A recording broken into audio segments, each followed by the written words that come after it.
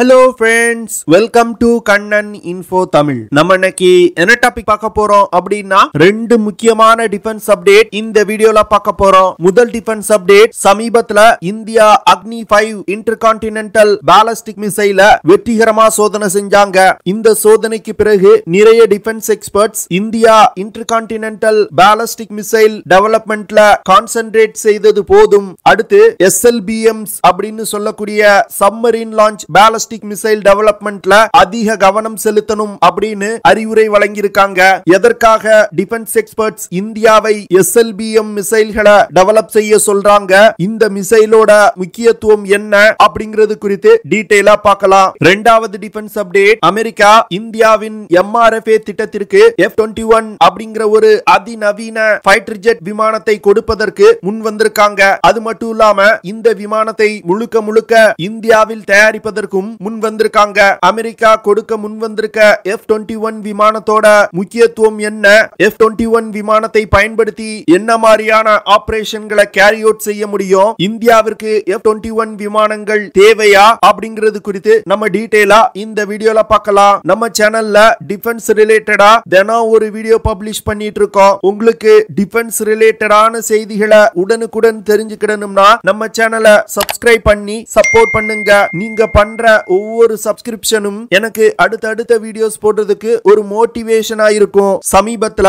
India Agni-5 intercontinental ballistic மிசைல வெற்றிகரமா சோதனை செஞ்சாங்க. கிட்டத்தட்ட 5400 கிலோமீட்டர் தூரத்துக்கு Agni-5 மிசைல்களை லான்ச் செய்து இந்த சோதனை நடத்தப்பட்டது. இந்த சோதனை தான் இந்தியா இதுவரைக்கும் நடத்திய மிசைல் சோதனைகளிலே அதிக தூரம் நடத்தப்பட்ட சோதனை. Agni-5 மிசைல் மூலமா இந்தியாவுடைய நியூக்ளியர் டிட்டரன்ட் கேப்பபிலிட்டி அசுர வளர்ச்சியை கண்டிருக்கு அப்படின்னு டிஃபென்ஸ் எக்ஸ்பர்ட் சொல்றாங்க.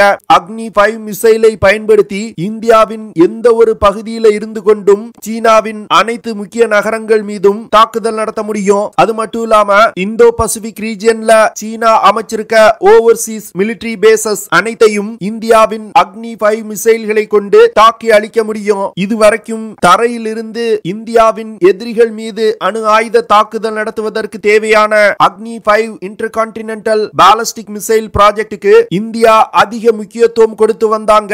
இந்த Agni-5 மிசைல்களை இந்தியாவின் பல்வேறு பகுதிகளில் மறைத்து வைத்துக் கொண்டு தேவைப்படும் பொழுது சீனா மற்றும் பாகிஸ்தானுடைய முக்கியமான நகரங்கள் மீது இந்தியாவால் அணு ஆயுத தாக்குதல் நடத்த முடியும். ஆனா Agni-5 மிசைல் டெவலப்மென்ட்டோடு இந்தியாவுடைய நியூக்ளியர் ஸ்ட்ரைக் கேப்பபிலிட்டியோட தேவை முடிஞ்சு போச்சா அப்படின்னா அது இல்ல. இப்பதான் இந்தியா தன்னுடைய நியூக்ளியர் ஸ்ட்ரைக் கேப்பபிலிட்டியை அதிகரிக்க தொடங்கி இருக்காங்க அப்படின்னு டிஃபென்ஸ் எக்ஸ்பர்ட் சொல்றாங்க. இந்தியா நியூக்ளியர் ஸ்ட்ரைக் கேப்பபிலிட்டியில தன்னிறைவை அடையணும்னா அதற்கு தொடர்ந்து பல ப்ராஜெக்ட்களை இந்தியா செயல்படுத்த வேண்டும். அடுத்து India land base hypersonic cruise missiles, hypersonic glide வெஹிக்கிள்கள் போன்ற ஆயுதங்களை தயாரிப்பதில் அதிக கவனம் செலுத்த வேண்டியது இருக்கு. இதற்கு காரணம் சீனா ஹைப்பர்சானிக் தொழில்நுட்பத்துல ஒரு அசுர வளர்ச்சி கண்டு வந்துகிட்டு இருக்காங்க. அதனால இந்தியாவும் தன்னுடைய ஹைப்பர்சானிக் வெப்பன் ப்ராஜெக்ட்களை வேகப்படுத்த வேண்டிய கட்டாயத்துல இருக்காங்க. அடுத்து India submarine launch ballistic மிசைல்களை develop செய்யறதுல மிகவும் முக்கியமா கான்சென்ட்ரேட் செய்யணும். தற்போதைய நிலையில் இந்தியாவிடம் 750 கிலோமீட்டர் சென்று தாக்கக்கூடிய K-15 submarine launch ballistic மிசைலும் 3500 kilometre தூரத்துல உள்ள இலக்கை தாக்கக்கூடிய K-4 சப்மரீன் லான்ச் பாலிஸ்டிக் மிசைல்களும் தான் பயன்பாட்டுல இருந்து வருது. இதுல K-4 மிசைல்கள் ரகசியமா இந்திய கடற்படையில் இணைக்கப்பட்டு விட்டது அப்படின்னு சொல்லப்படுது. ஆனா இந்திய அரசாங்கம் இதுவரைக்கும் அபிஷியலா K-4 மிசைல்கள் இணைத்தது குறித்து எந்த ஒரு ஸ்டேட்மெண்ட்டையும் ரிலீஸ் செய்யல. இந்த சூழ்நிலையில Agni-5 மிசைல் போன்றே இந்தியாவிற்கு ஒரு long range submarine launch ballistic missile தேவை அப்படின்னு டிஃபென்ஸ் எக்ஸ்பர்ட் சொல்றாங்க. இதற்கு முக்கிய காரணம் இந்தியா 6000 முதல் 7000 டன் எடை கொண்ட அரிகாந்த் வகை அணுசக்தி நீர்மூழ்கி கப்பலை வெற்றிகரமா கட்டி வந்துகிட்டு இருக்காங்க.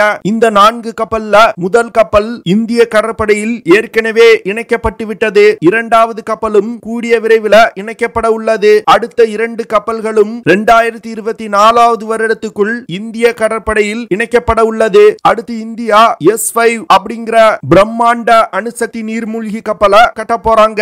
இந்த நீர்மூழ்கி கப்பல்கள் கிட்டத்தட்ட 14000 டன் எடை கொண்டதா இருக்கும். S5 நீர்மூழ்கி கப்பல்களை இந்தியா அடுத்த 10 வருடங்களுக்குள் இந்த இந்திய கடற்படையில் இணைச்சிருவாங்க.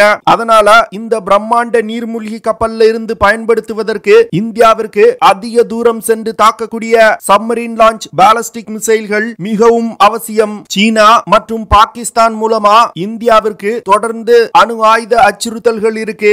இதனால இந்தியா நீண்ட தூரம் சென்று தாக்கக்கூடிய அதிக சக்தி கொண்ட சப்மரீன் லான்ச் பாலிஸ்டிக் மிசைல்களை டெவலப் செய்ய வேண்டிய கட்டாயத்தில் இருக்காங்க. இதற்கு முக்கிய காரணம் Agni-5 போன்ற தரையில் இருந்து தரை இலக்குகளை தாக்கக்கூடிய மிசைல்களை இந்தியாவின் ஏதாவது ஒரு பகுதிக்குள் தான் மறைத்து வைக்க முடியும். ஆனா இந்த சப்மரீன் லான்ச் பாலிஸ்டிக் மிசைல்களை உலகின் எந்த ஒரு பகுதியில் இருக்கக்கூடிய கடற்பரப்புல இருந்தும் லான்ச் செய்ய முடியும். அணுசக்தி நீர்மூழ்கி கப்பல்ல இணைக்கப்பட்ட சப்மரீன் லான்ச் பாலிஸ்டிக் மிசைல்களை கண்டுபிடித்து தாக்கி அளிப்பது மிகவும் கடினம். ஏன்னா உலகின் எந்த பகுதியில் உள்ள கடற்பரப்புல சப்மரீன்கள் டிப்ளாய் செய்யப்பட்டிருக்கு அப்படிங்கறத கண்டுபிடிப்பது மிகவும் கடினம். அதனால லேண்ட் பேஸ் இன்டர்கான்டினென்டல் பாலிஸ்டிக் மிசைல்களை விட சப்மரீன் லான்ச் பாலிஸ்டிக் மிசைல்கள் மிகவும் ஆபத்தானது. இந்த காரணத்திற்காக தான் இந்தியன் டிஃபென்ஸ் எக்ஸ்பர்ட்ஸ் இந்தியா அதிகமா submarine launch ballistic missile டெவலப்மெண்ட்ல concentrate செய்யணும் அப்படின்னு சொல்றாங்க. அடுத்து இந்தியா K5 அப்படிங்கிற ஒரு சப்மரீன் லான்ச் பாலிஸ்டிக் மிசைல டெவலப் செய்து வந்துகிட்டு இருக்காங்க.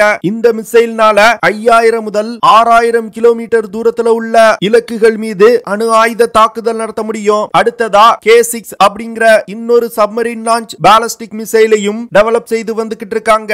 இந்த மிசைல்னால 6000 முதல் 8000 கிலோமீட்டர் தூரத்துல உள்ள இலக்குகள் மீது தாக்குதல் நடத்த முடியும். இந்த K6 மிசைலுக்கு பிறகு K7 மற்றும் K8 அப்படிங்கிற ரெண்டு submarine launch ballistic மிசைல India develop செய்ய போறாங்க. இந்த மிசைல்கள்னால 10,000 முதல் 12,000 கிலோமீட்டர் தூரத்துல உள்ள இலக்குகள் மீது அணு ஆயுத தாக்குதல் நடத்த முடியும். இந்த K serious of missile டெவலப்மெண்ட்ட India வேகப்படுத்தணும் அப்படின்னு டிஃபென்ஸ் எக்ஸ்பர்ட் சொல்றாங்க. இந்த மிசைல்கள் வெற்றிகரமா டெவலப் செய்யப்பட்டு இந்திய கடற்படையில் இணைக்கப்படும் பொழுது இந்தியாவுடைய நியூக்ளியர் ஸ்ட்ரைக் கேப்பபிலிட்டி ஒரு அசுர வளர்ச்சி அடையும் அப்படின்னு டிஃபென்ஸ் எக்ஸ்பர்ட் சொல்றாங்க.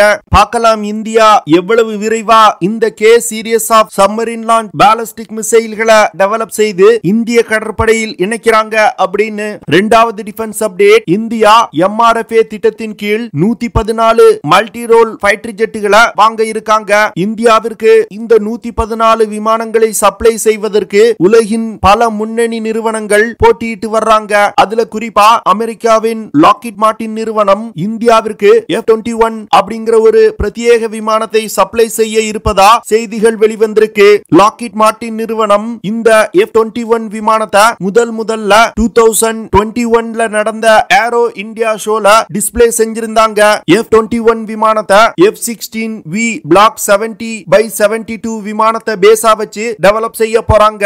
F-21 விமானத்துல F-16V விமானத்தோட பெரும்பாலான கான்ஃபிகரேஷன்கள் இருக்கும். F-21 விமானம் F-16V விமானம் மற்றும் அமெரிக்காவின் 5th generation fighter jet விமானமான F-35 விமானங்களோட ஒரு கலவை அப்படின்னு சில டிஃபென்ஸ் எக்ஸ்பர்ட் சொல்றாங்க. இதற்கு முக்கிய காரணம் F-35 விமானத்துல பயன்படுத்தப்பட்ட காக்பிட் மற்றும் ஏவியேஷன் சிஸ்டங்களை இந்த F-21 விமானத்துல பயன்படுத்த போறாங்க. மற்ற சிஸ்டங்கள் F-16V விமானத்துல பயன்படுத்தப்பட்டவை. லாக்ஹீட் மார்டின் நிறுவனம் F-21 விமானத்தை டாடா அட்வான்ஸ் சிஸ்டம் லிமிடெட் நிறுவனத்தோடு இணைந்து இந்தியாவில் தயாரிக்க போறாங்க. லாக்ஹீட் மார்டின் நிறுவனத்தை சேர்ந்த அதிகாரிகள் இந்த F-21 விமானம் இந்திய விமானப்படையின் மல்டி ரோல் ஃபைட்டர் ஜெட் ரெக்வயர்மெண்ட்டை பூர்த்தி செய்யும் வகையில இருக்கு அப்படின்னு சொல்லியிருக்காங்க. ஏற்கனவே டாடா அட்வான்ஸ் சிஸ்டம் லிமிடெட் நிறுவனம் F-16 விமானத்துல பயன்படுத்தப்படும் ரெக்கைகளை இந்தியாவில் மேனுஃபேக்சர் செஞ்சு வந்துகிட்டு இருக்காங்க. இந்தியா 114 விமானங்களை சப்ளை செய்வதற்கான MRFA கான்ட்ராக்ட லாக்ஹீட் மார்டின் நிறுவனத்திற்கு வழங்கினாங்கன்னா லாக்ஹீட் மார்டின் மற்றும் டாடா அட்வான்ஸ் சிஸ்டம் லிமிடெட் நிறுவனமும் இணைந்து டாடா லாக்ஹீட் மார்டின் ஏரோஸ்ட்ரக்சர் அப்படிங்கிற நிறுவனத்தை உருவாக்கி அந்த நிறுவனத்தை கொண்டு இந்தியாவில் F-21 விமானங்களை தயாரிக்க போறாங்க. இந்த நிறுவனத்தை தெலுங்கானா மாநிலத்தில் இருக்கக்கூடிய ஹைதராபாத்ல லாக்ஹீட் மார்டின் நிறுவனம் அமைக்க திட்டமிட்டிருக்காங்க. இந்தியாவிற்கு அமெரிக்க விமானங்களை இந்திய படையில் இணைப்பதுல மிகப்பெரிய பிரச்சனையா இருப்பது விமானங்கள் இந்திய படையில் இணைக்கப்பட்ட பிறகு அந்த விமானத்துல ஏதாவது இந்திய ஆயுதங்களை இணைக்கணும்னா அமெரிக்காவிடம் அனுமதி வாங்கணும். அது மட்டும் இல்லாம விமானத்தை இந்தியாவிற்கு சப்ளை செய்த நிறுவனம் தான் அந்த புதிய ஆயுதத்தை இணைக்க முடியும். இந்த பிரச்சனை பிரச்சனைக்கு தீர்வு காணும் விதமா லாக்ஹீட் மார்ட்டின் நிறுவனம் எந்த விதமான இந்திய தயாரிப்பு ஆயுதங்களையும் F-21 விமானத்துல இணைத்துக் கொள்ளும் வகையில அந்த விமானம் வடிவமைக்கப்பட உள்ளது. அமெரிக்கா இந்தியாவிற்கு கொடுக்க முன்வந்திருக்க F-21 விமானம் 15 மீட்டர் நீளமும் 9.4 மீட்டர் விங் ஸ்பேனும் கொண்டது. இந்த விமானத்தால அதிகபட்சமா 21,800 கிலோகிராம் எடையை சுமந்து கொண்டு பறக்க முடியும். F-21 விமானத்தால மாக் 2 அப்படிங்கிற வேகத்துல பறக்க முடியும். மாக் 2 அப்படின்னா ஒலியின் வேகத்தை விட 2 மடங்கு வேகமா இந்த விமானத்தால் பறக்க முடியும். F-21 விமானத்துல GE நிறுவனத்தால் தயாரிக்கப்பட்ட GE F110 GE129 இன்ஜின் பயன்படுத்தப்பட உள்ளது.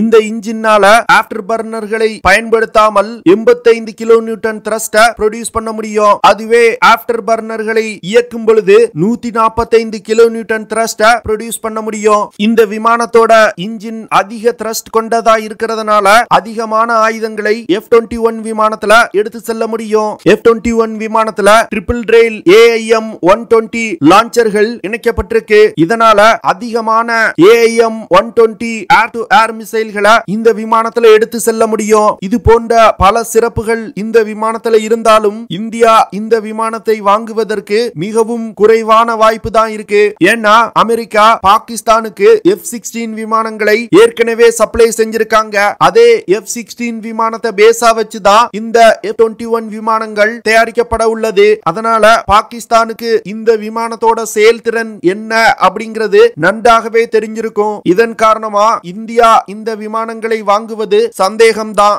என்ன பொறுத்தமட்டில் இந்தியா இந்த விமானங்களை வாங்க கூடாது. நீங்க என்ன நினைக்கிறீங்க அப்படிங்கறத கமெண்ட் பண்ணுங்க. ஓகே ஃப்ரெண்ட்ஸ், நம்ம வீடியோவோட நிறைவு பகுதிக்கு வந்துட்டோம். இதெல்லாம் தான் நான் உங்ககிட்ட ஷேர் பண்ணணும் அப்படின்னு நினைச்ச விஷயங்கள். ஐ ஹோப் நான் ஷேர் பண்ண விஷயங்கள் உங்களுக்கு பிடிச்சிருக்கும் நினைக்கிறேன். அப்படி பிடிச்சிருந்துச்சுன்னா ஷேர் பண்ணுங்க, லைக் பண்ணுங்க, கமெண்ட் பண்ணுங்க. மறக்காம நம்ம சேனலுக்கு சப்ஸ்கிரைப் பண்ணுங்க. அப்படியே அந்த பெல் நோட்டிபிகேஷனை கிளிக் பண்ணி ஆல்ங்கிற ஆப்ஷனை எனேபிள் பண்ணிக்கங்க. See you in the next video.